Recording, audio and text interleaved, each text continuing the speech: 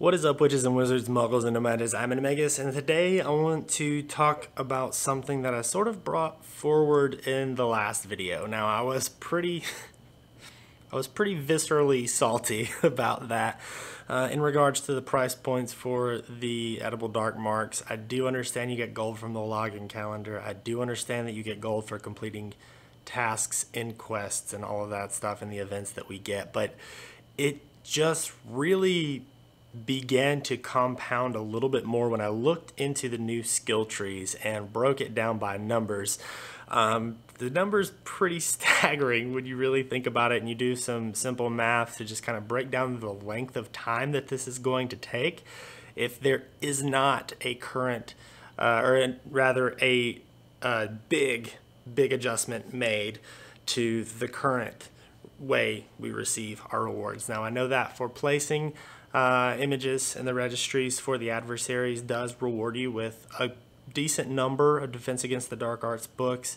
However, it's more of a drop in the bucket in the grand scheme of things when you look at just simply how many you have to have in order to upgrade each of your skill trees. So without further ado, I do want to dive right into that and begin that discussion with you guys. So like I said, again, I'm not trying to be salty or angry forever. I don't like being that guy, but this is definitely going to open some eyes and probably shock you just a little bit if you haven't been able to take the time to do the math yourself and see exactly how much it's going to take for us to unlock all of the new skills in the skill trees for the adversarial combat. So when we look at this, there are a few things that surprise me and a few things that don't surprise me.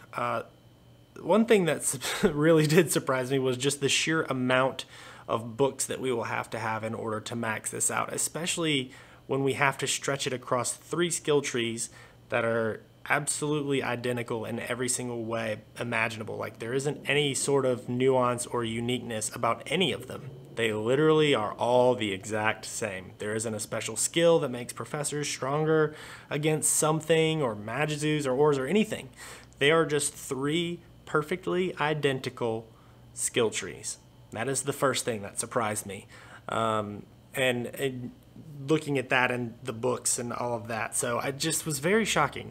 But next, the thing that I noticed was just the sheer amount of Defense Against the Dark Arts books that we have to have. So for one skill tree, you have to have 1,150 Defense Against the Dark Arts books, 14 restricted section books, which I thought was surprisingly few, 570 red spell books, and then 2,525 scrolls. So as you can see here, those are going to be the requirements for maxing out one skill tree. One skill tree, okay? I just want to reiterate. Now, in order to figure out how much we're going to need for the next skill trees, it's pretty simple because, again, they're identical in every single way as far as the stat boost, as far as the requirements go, literally no difference. So we take the numbers that we just had, multiply that by 3, and there is your answer. So in order to fill out 3 skill trees, you are going to have 3,450 Defense Against the Dark Arts books, 42 restricted section books, which I have right now, like, again, shockingly few restricted section books, 1,710 red spell books. So hop on that night bus and get to grinding. And of course, 7,575 scrolls, which I don't think is too big of an issue, especially because you get scrolls for literally everything, and I seem to have a, pretty much a limitless supply of those at this point, and I don't even really grind that much. So I know that the scrolls, the restricted section books, and maybe even the spell books aren't as big of a deal for some people. I know I'm nowhere near 570 spell books. I actually just blew all of those once I saw the requirements for these skill trees and put them into my Magizu so I can actually play as Magizu and Fortresses just for fun. But that's a lot. That's a lot.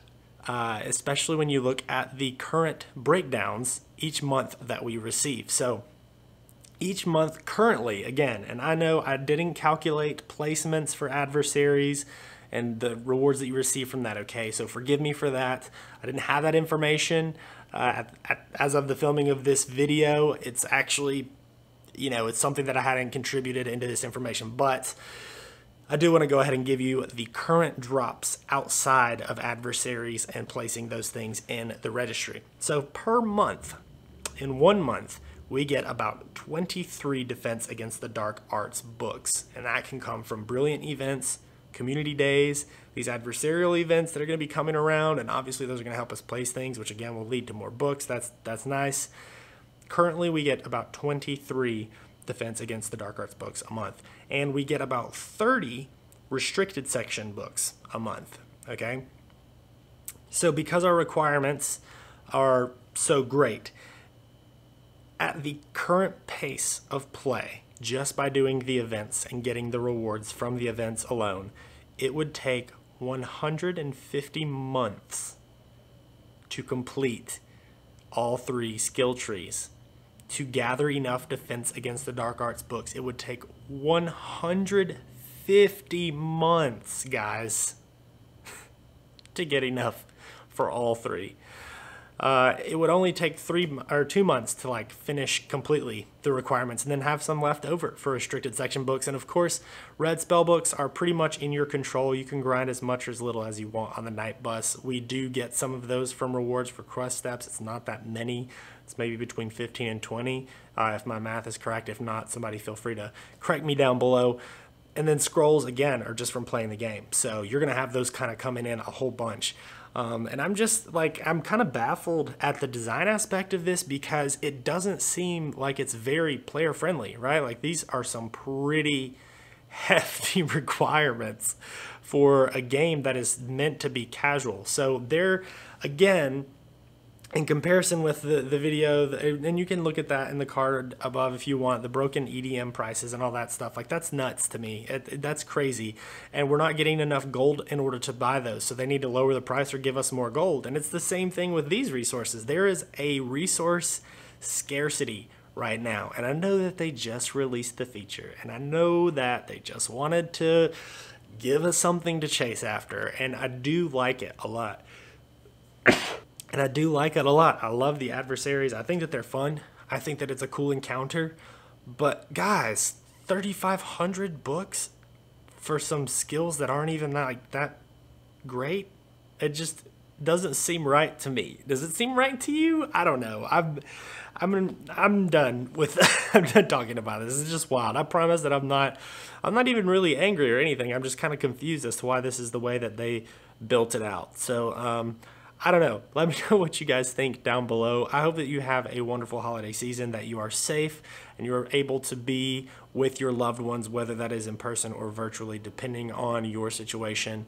I am forever thankful for everything that you guys have done for this channel and the community at large. You're just fantastic, and I could not be just more grateful for that. So I want you to know that this holiday season, I am thinking of you, and I hope that you have a wonderful, wonderful time. And I'll talk to you soon. Until next time, peace.